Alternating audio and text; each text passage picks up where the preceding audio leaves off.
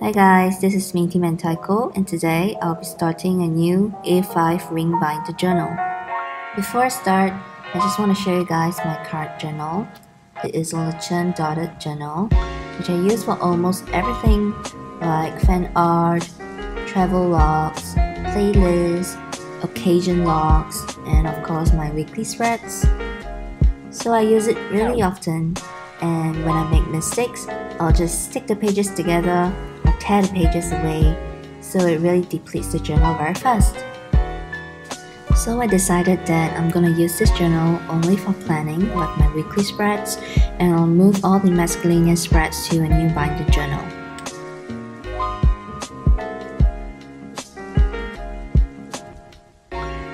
I got my new journal from kikki.k online. I like that it's holographic and comes with a zip, and the best part is, it was on sale. I won't be carrying it around too often, so it doesn't matter to me that it is a little bit bulky. I ripped off 2 pages of my dotted journal and stick them on here to be the covers of my dividers. These are Seungwoo and Seungwoo's fan art that I've drawn. I am a fan of X1, and once I want it, forever I want it. It doesn't matter that they have to spend it. I chose A5 over A6 because I'd rather have more space to fill up instead of having not enough space. The journal comes with default pages like the weekly, monthly planning pages, and also some other miscellaneous sheets that we can use, but I'll be removing some of them because I don't really need them.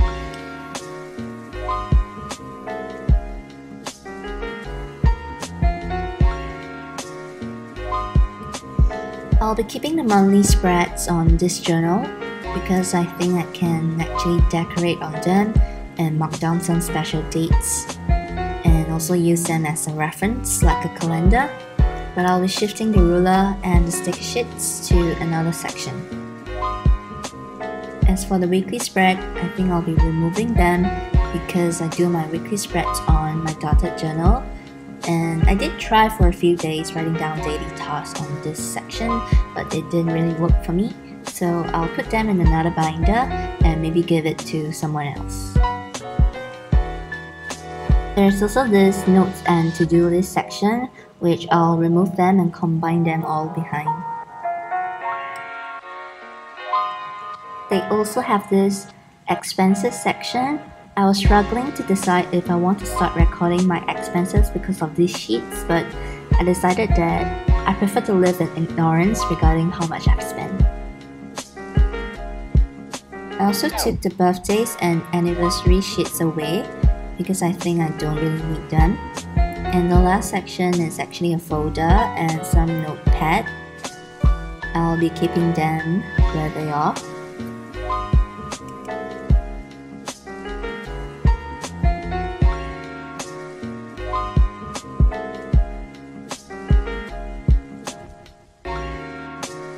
So after removing all the things that I don't need, I went on to actually put back the papers that I want to keep and combine them to the last section of the journal.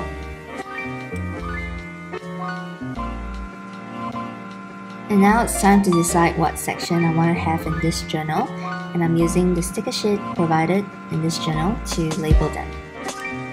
So the first tab is monthly, where I'll incorporate the calendars into my journal habits. Second is events, where I'll be recording birthdays, celebrations, and other special occasions. Thirdly, playlist. This is my favorite part of journaling because music plays a big part in my life. Penning down titles and creating playlists is just similar to recording down my life. The fourth section is for traveling, and sadly I think this section will be quite empty this year because it's so difficult to travel out due to the current coronavirus situation. I really hope that everyone can be healthy and this epidemic will be over soon. The next step was K-pop and concerts. Attending concerts are such great motivation for me in my life, and many concerts were actually cancelled due to the situation, but it's okay, we will move on, and I'll be recording some of my favorites comebacks in this section. The second last step is labeled Others, where all the random spreads will be put under. And the last one is Notes, where all the supplies that came with this journal is, so I really hope that I can actually use them up. It was so difficult to stick on the labels, maybe because I have fat fingers.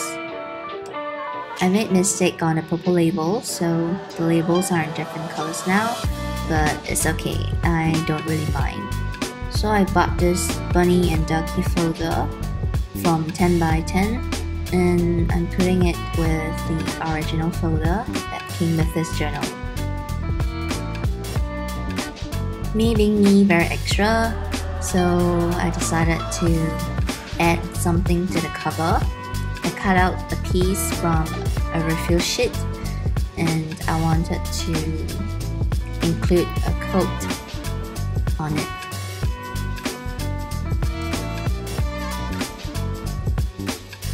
The code that I want to include on the cover page is "It can't always be the same." This code is actually one of the tattoos that the guy of my cover page has, and he actually tattooed it with a sad and smiley face. I think it really just sums up life, and a very fitting code for a journal.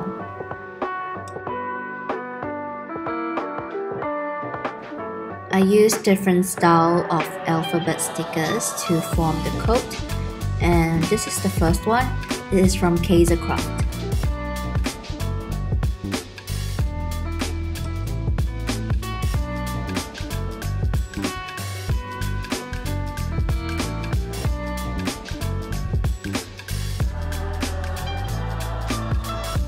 And this one I'm using is also Kaisercraft's, and it is also from a sticker book. I'll try to include all the supplies I used today under the description. Do check them out. The last one I got is the Recorder Factory holographic ABC stickers. I also got them from 10 by 10.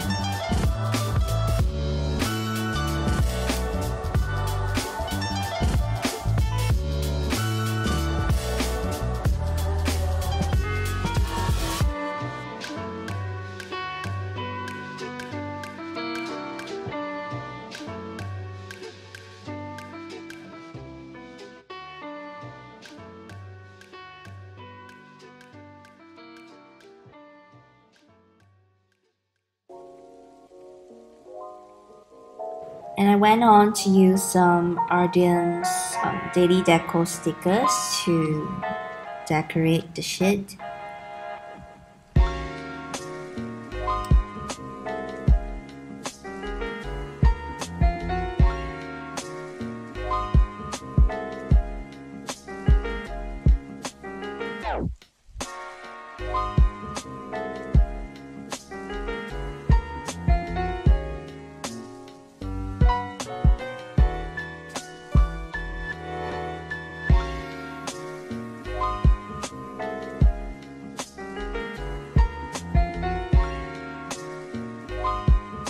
And the final step is to put on some accessories.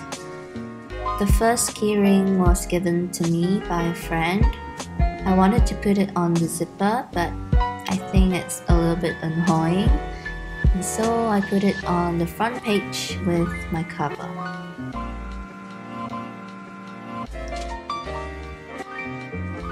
I'm adding a second one, which is a keyring of Seungwoo, which I designed, and I'm selling them on my Etsy shop. So I'm not sure if it's gonna be obstructive to put it there, but it's okay, Seungwoo can stay there, and I'll see how it goes. So I thought I'm done, but I just feel like adding some more stickers to the front page. So I'm adding some Ardium's very nice retro stickers to the Seungwoo's page. I think I might decorate the other dividers for another video, and I think I'm almost done with the generic setup of this journal. I can't wait to fill up the journal with the A5 refills I bought from 10x10. So thank you for watching. Please subscribe, comment and like if you enjoy it. Thank you.